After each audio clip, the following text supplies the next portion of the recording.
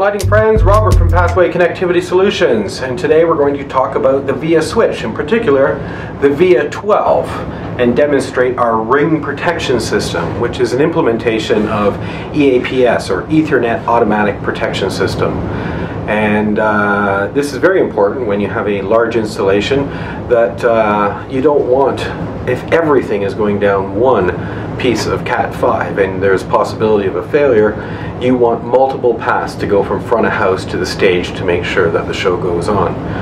So if you build a topology with a ring using the Via12, what you have on the front is lots of places to plug in consoles or pathport nodes or any other devices, and they go in typically to the front of your Via12. But on the back you have the option of gigabit copper or fiber, and typically with large installations you might use a fiber backbone because it can go a lot further than 100 meters, or copper, doesn't matter. But the ring will be built out of these dual ports on the back, and what happens is data will go out in two directions, to the clockwise around the ring and counterclockwise around the ring using these ports on the back.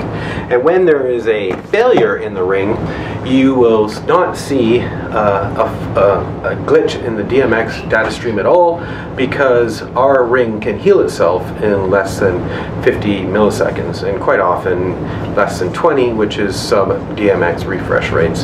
So to demonstrate, I've got a table here that has 4 Via switches hooked up in a ring.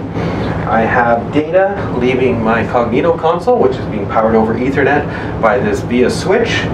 Data goes off in two directions to 2 more switches that might be in the building, then off to another one which does distribution into a C-series node, which becomes DMX and goes to my Verilight. So for this demonstration, I'm just going to put the Verilight on the wall, and it's going to continually do a circle, and I am going to interrupt parts of the ring at different times by unplugging, or whatever, the DMX. So clearly I've unplugged both sides of the ring here, so we have an air gap between front of house and stage.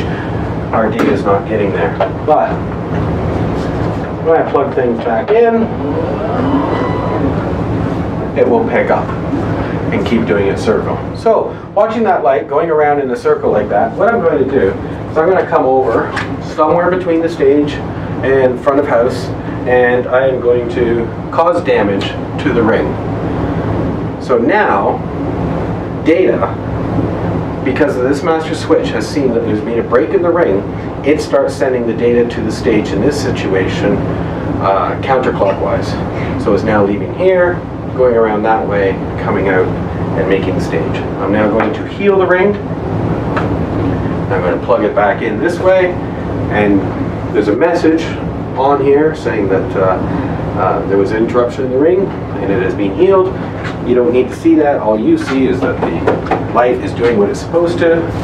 Now I could come over to this guy here and I can unplug it, and again the light, the data is now going clockwise around the ring. Got to stage with absolutely no interruption, but heal the ring again. This time let's do something a little bit more catastrophic. What I can do is I can remove the switch completely, in this case by removing its power. So this side of the ring is dead, it's healed, it's going the other way around the ring. I can now plug this guy back in. It'll boot up within a couple seconds.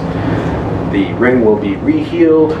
We will start sending the data probably clockwise, counterclockwise. I've lost track at this point. But then you can have even more catastrophic failure. You could take one of the lines like this, and a forklift drives over it, cuts it like that, and the data is still going around the ring. And we have a light doing its thing on the stage. So that is our implementation of the ring protection system that's available on the Via switches. Until next time, thanks for joining me.